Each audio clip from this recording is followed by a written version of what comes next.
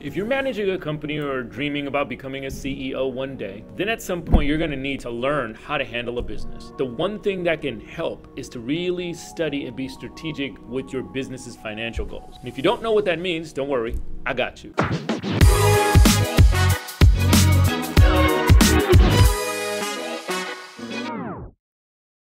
Hey guys, I'm Munif. I became multi-millionaire by starting multiple brick-and-mortar businesses that have closed billions of dollars of sales. I'm here to help you with your journey towards financial success.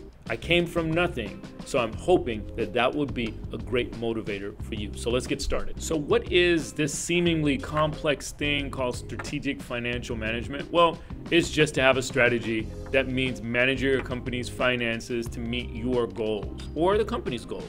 So of course, each company or business has long-term goals, such as it could be making $1 million a year, or needs to increase a certain number of customers or followers, or a certain number of products, or maybe it's an expansion. There could be a lot of things, but all of these goals are achieved through managing your finances. Think of strategic financial management as creating a budget for your business to meet your long-term goals while you consider keeping the money flowing. And each of these goals might require a specific plan, right? So for example, if you're trying to expand your company, you're more than likely going to have to shell out money on advertisement. Or if you're trying to keep your business to just stay afloat, you're gonna have to manage your business's money in a way that spends less. Most of these strategies include financial decision-making, planning for economic development, and budgets. A lot of times people start out business and they just want to do better, but they really don't have a plan. How much money do I need to make? How much money will I be spending? What am I going to spend on marketing and staffing? It's great to have all these things in play. Practicing strategic financial management can help you understand the bigger picture of your company's wealth, not just yours, and how to achieve your goals. You can do this by following two types of goal setting. First is SMART. It means specific, measurable, attainable, and realistic.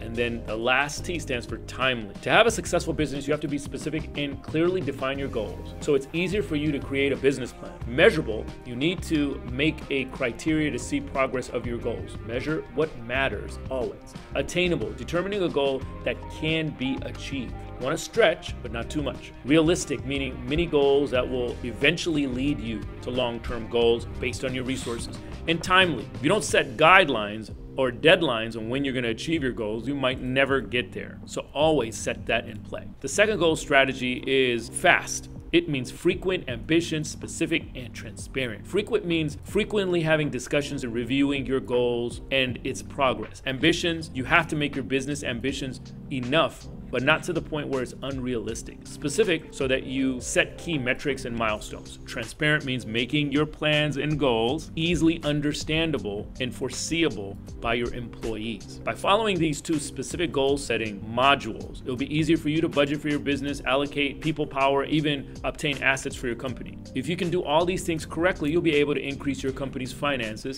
and ensure that your company stays in business, especially now with inflation and joblessness and all of these other things going on. You really need to be specific. So set aside some time in making your business more optimized. And some of the other importance of strategic financial management is that it'll help you make rational decisions when problems arise, so that you can realign your overall business objectives. Because by following the two goal settings, you'll find it easier to adjust your budget and make realistic deadlines for your new goals. If you know about how to strategically plan all your finances out, you'll be able to determine the amount of money or capital that is required and the resources you need in order to achieve your company's goals, and identify which plans are best suited for your company styles and goals. It can also help you raise different kinds of funds or generate more profits, giving you an exact amount of how much you need to reinvest after taking some profits. A lot of people think that you start a business and it's all about me and how much money the creator or the founder of the business can make. The business becomes its own entity, and therefore it needs its own goal. By watching this, I want to say you're on the right track of achieving your financial goals, business and personal.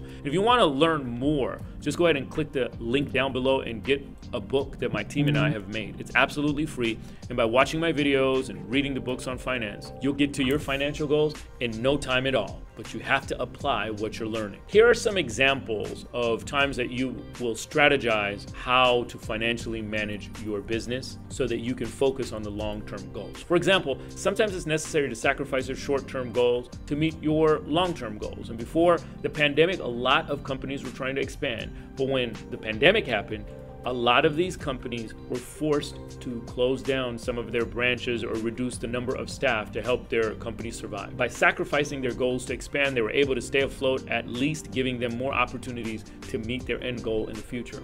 It's a hard decision to make, but you need to consider really being strategic with your financial goals for your company, as well as your own personal finances, so that you can make the correct choices for your business. Another example could be like restaurants. During the pandemic, a lot of businesses were forced to close, but they were able to survive by changing their plans. Using SMART, you could check how they changed tactics. Specific, make the business survive during the pandemic. Measurable, selling a number of meals to help the business stay afloat. Attainable, is it achievable by delivering the number of meals to the customer? Realistic, restaurants spent less time when their businesses were open and they had fewer employees during the pandemic. Timetable, they only need to do this until the pandemic ends. So that's another example. There are plenty of different examples how people use SMART and FAST just to stay afloat and now start to thrive. Not having a plan is not having direction in your business. There you have it. So these are some of the reasons why you need to be really strategic on how you plan the finances for your business